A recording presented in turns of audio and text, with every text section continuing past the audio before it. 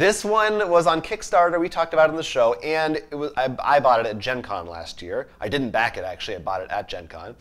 And I finally tried it out. It's a 1 to 4 player, solely cooperative game. There is no competitive mode in this. You're all playing as different Goonies. There's 5 different locations, and each one has item cards that have combinations of items on them that you need to play to get rid of them. It's a little confusing. So basically, there's like 5 different types of items. So let's say there's a key card in front of the thing. In the top corner, there might be a doubloon symbol. What that means is you have to play a doubloon symbol to get rid of that card. Okay. So the items sort of have 2 purposes. They can be obstacles or items in your hand. Okay. So once an area is cleared of obstacles, you can search it for a treasure. And if you get a treasure, if you find the treasure, that's 1 step closer to winning. Otherwise, there could be traps in there that hurt you. And what's also interesting about this, you don't take turns individually. There are 4 actions for the whole group. So you might need 3 cards to do something, so you have to say who has this card, who has that card. In terms of the spirit of the game, the feel of the game, I would definitely compare it to Pandemic and Forbidden Island, Forbidden Desert. Okay. It's very much like that kind of thing where at the end of each turn, new obstacles come out. You have to go around and try to manage, because if this gets too many, you lose. So you have you want to work together, but you can't take it too slow. Right. I will say it's a little more forgiving timer-wise than Pandemic. The only real timer is if there's a main deck that runs out. No, because I was thinking, because you mentioned Forbidden Island, and that right, definitely. I mean, you can die on the first turn, hypothetically. Well, that's the thing. Even though it may be more forgiving in that sense, it is not forgiving. So I've actually played. I did the solo. Yeah, you saying it's more forgiving though? It's a low bar to beat.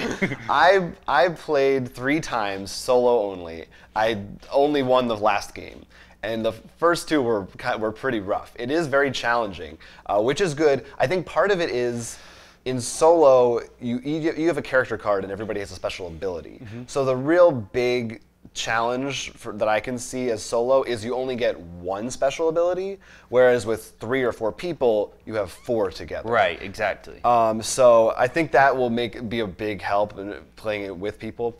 But it was a lot of fun. It is very puzzly. It is not super, like, it's not a Fantasy Flight kind of thing where it doesn't feel fully like you're immersed in the world of the Goonies. I was actually just about to ask you, how do you feel in terms of, because like I barely remember the Goonies, but I know it's a much bigger deal for you. It does a good job. Like, you're gonna play it, you're gonna be like, oh, I'm Chunk, I'm whoever, and oh, we're going to this place, remember? But ultimately, it's gonna boil down to saying, do you have doubloon cards? No, I don't. All right, we got to do this to get more cards. So it could have gone a little further for theme, but it's not as bad as, like, we've played the Lock and Key card game, where it was really no amount of effort went into that theme. I will say this too. I think of those, let's take the Goonies and Lock and Key. If there's one where we really wanted someone to go dive down the well into the story, pun sort of intended, it's Lock and Key. The Goonies it's a family-friendly movie that a lot of people remember from the 80s, from their childhood. So I think it makes sense. You want it to be more of an entry-level.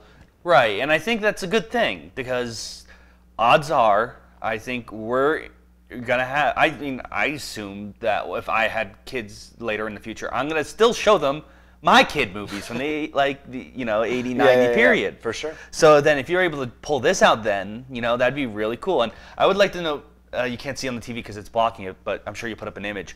When it shows the player count, it does show actually, it actually says 1 to 4 Goonies. Yeah, but also like the symbol, it shows you actually get a little meeple that has the sloth and the gang following. So, it's nice to have the little things in there too. No, if you like the Goonies... correct me if I'm wrong. Yeah. This is better than the Blu-ray game you got. It's better than the Blu-ray game. That was just a roll and move, very simple, very generic. This does feel, like I said, very easy to compare to Forbidden Island and Desert. I would say if you like the Goonies and you don't have one of those games, it's a good buy. It definitely, like, if you already have that co-op gateway game, and maybe you don't need that niche filled quite again. But maybe you have friends who are big Goonies fans or something. Or it is a solid game. And like we said, if you're planning to already have like young kids, that might be the perfect game, because then showing them and them playing this I think would be a very fun aspect. Unfortunately, I'm the bad parent who's going to show them Alien and then play the Alien deck building game. Yeah, that's no good. You don't want to be that guy. Don't be Will. And don't be afraid of lack of challenge, because trust me, it's there. So that's the Goonies. You can look for that.